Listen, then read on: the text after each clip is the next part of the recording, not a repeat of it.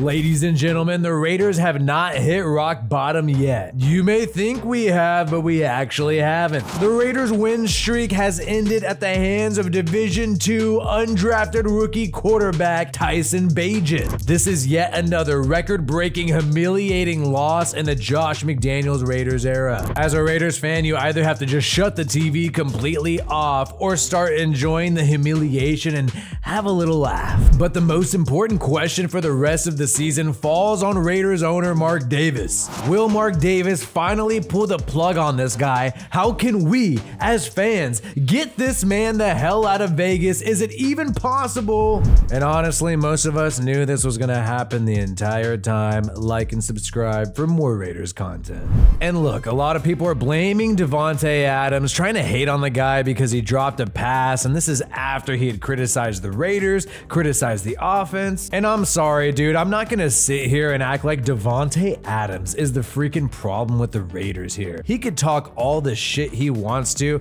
and yes, he made one mistake finally for the first time in the 2023 season. Meanwhile, Josh McDaniels and the Raiders have loads and loads and loads of mistakes. And yes, there were other problems. Josh Jacobs, the ball went off his hands and it ended in a pick early in the game. And towards the end, when the game, in my opinion, was pretty much over, Brian Hoyer did in fact do a freaking Brian Hoyer move and throw a pick six. And yes, the 38-year-old quarterback Brian Hoyer did have a bad game, but just like Greg Rosenthal is saying here, hey, even if the Raiders lose, you know, these are valuable reps in Brian Hoyer's development.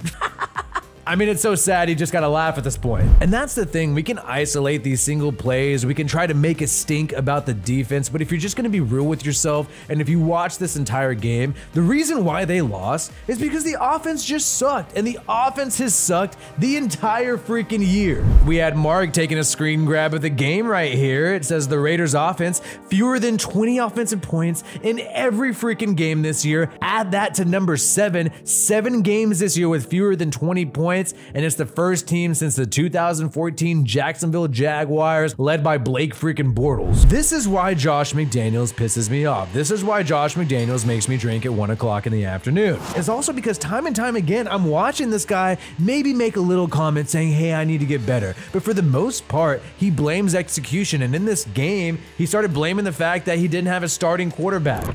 You know, that's such is life in that regard. You know, when your starter is not available, you know, you're trying to make what you think is the best decision for the team. Again, I don't put this all on one person now. Let's make sure we make that clear. There's a lot of people that can do a better job of what we did today. And I freaking called it. I freaking knew before the game even started that this was going to be a BS excuse. Oh, well, we're going to lose to the Bears even though they have an undrafted free agent rookie quarterback from Division II football. We're going to lose to them because we don't have Jimmy G. And a lot of people wanted Aiden O'Connell to start at quarterback. Would that have made a difference? If I'm going to be real with you guys, I don't think it matters if we had Aaron Rodgers at quarterback at this point. But Josh McDaniels is asked about this and just said the most tone-deaf thing. Yeah, but this isn't the preseason anymore. You know what I mean? We had an entire week of practice in LA, you know, or most of the week, you know, we had an opportunity to practice them, you know, and there were some good things. And there was some other things that, you know, we needed to work on and fix and obviously get better and improve. So, Bro is trying to say this isn't preseason anymore, and that's why he didn't start Aiden O'Connell. I'm sorry, Josh McDaniels. Did you forget that you started Aiden O'Connell just a few weeks ago against the Los Angeles Chargers? If this is not preseason anymore, then why the f did you start him against the Chargers? Sorry for my language. And also, what is that going to do for Aiden O'Connell's confidence in the future? You're throwing the guy under the bus saying this isn't preseason anymore. That's why we went with Hoyer. And also, the quarterback is not the problem. The entire offense sucks. The locker room seems like it sucks. The Bears were playing with heart, and you could see that extra energy and passion from their players on the field. Quite frankly, I just did not see that from the Raiders. And it's because Josh McDaniels, I believe he's incompetent, and I don't think this guy inspires players players. I don't think players are wanting to run through a wall for genius Josh McDaniels. And in the press conference afterwards, Vic Tafur is remarking on the fact that Josh McDaniels disagreed with the suggestion that his team wasn't prepared. I'm sorry, when you get your ass whooped by the 1-5 Bears, I don't give a shit who's on your team. You were unprepared. And if you're not unprepared, then what are you suggesting? Are you suggesting we need to just gut the whole roster again? Keep in mind, these are McDaniels guys. These are the players that he has chosen to join his team after having his hands on this roster for 2 weeks. We can no longer blame freaking Gruden for this roster. And what has Josh McDaniels done since he's taken over this roster, since he's taken over this team? Just ridiculous losses. Like, we're not even getting into the blown double-digit leads that happened last year. He literally freaking broke the record last year on blown double-digit leads. But what happened last year is he lost to freaking Jeff Saturday in the Indianapolis Colts, a man who had only previously coached high school football. And then he also lost today, you know, to Tyson, Bagent, D2 undrafted free agent quarterback. And imagine, just imagine if Justin Fields would have been in the game. Raiders already got their ass completely whooped. How much worse would it have been? And it's not like you're going up against the Jags like Derek Carr and the Saints did. You're going up against a team that's shitty and everybody thought was tanking. And some people hate Carr, some people like Carr. That shit doesn't matter. That shit's in the past. Now, all fans are wondering of the Raiders. Everybody from whatever side you're on, you're thinking, when the hell are we getting rid of this guy? And you got Raider Post making a joke. Raider Nation's wondering what it's going to take for Mark Davis to fire Josh McDaniels. What are you waiting for, huh? What are you waiting for? What are you waiting for? This is a freaking horror show. This is a freaking nightmare. Raider Nation is screaming at the top of their lungs, wondering, when is it gonna end? And Hondo Carpenter, you had this guy, Sports Illustrated. He's usually really pro McDaniels and loves the guy, but even he cannot deny what is happening right in front of his eyes. This is the 24th game of the Josh McDaniels era in Las Vegas. They are no better than what he inherited, and it isn't even close. They are worse. And honestly, the Bisaccia thing, okay, he's a special teams coach. I get why you don't want to do that, but man, we were just so much better in 2021, so much better with that team and all those players in that locker room, and I just don't get it. I don't understand how you add Davante Adams to that team and somehow manage to make it worse.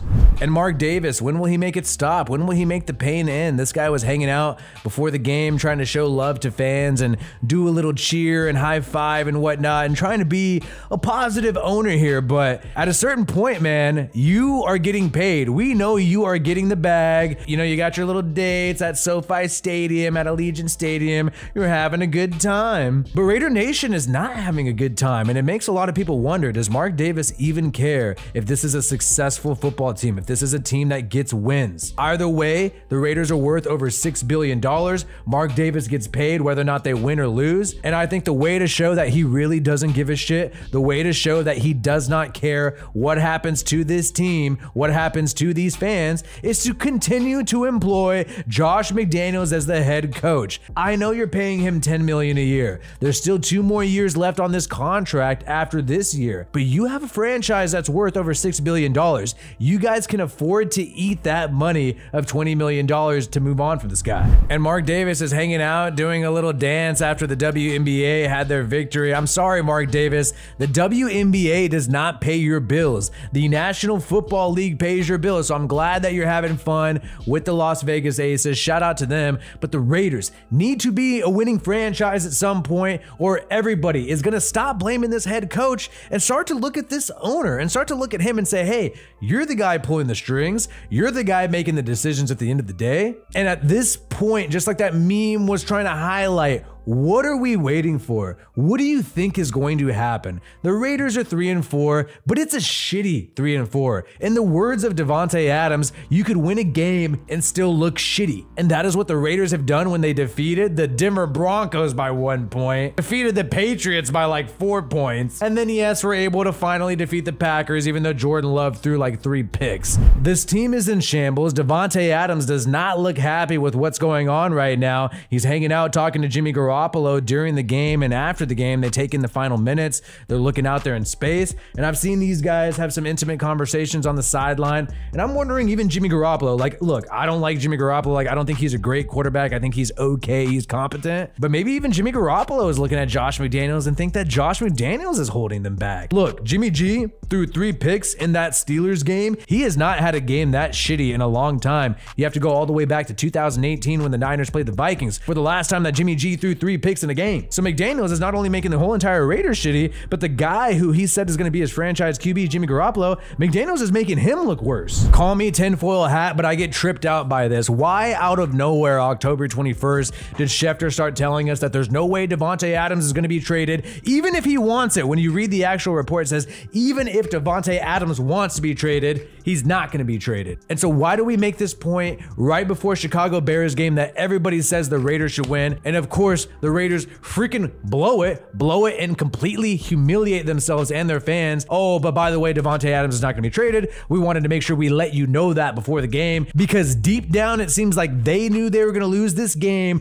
And after Davante Adams' recent comments, they knew the trade rumors would spark right up after this L. And I also found it highly suspect that out of nowhere that same day, we got an injury update on Jimmy Garoppolo. Now, I've been following the NFL for a long time. These injury updates always come late. They change at the last minute. You never get an update way in advance. And I thought this was so weird that Schefter was letting us know that Jimmy G's out for the Bears game, but is gonna play for Monday Night Football. I was thinking, dude, who cares about next week? I'm worried about this week, and things can always change. Why are they letting us know ahead of time? It's almost like they were prepared to lose this game. They knew Tyson Bagent was going to carve them up, and they wanted to make sure they had all their excuses ready. We got a backup quarterback, nothing we can do. Davante Adams is unhappy, but don't worry, he's not going to be traded. We're going all in this year. And it goes back to Mark Davis, and what are you waiting for? What do you think is going to change? Raiders are 3-4 right now, embarrassing losses.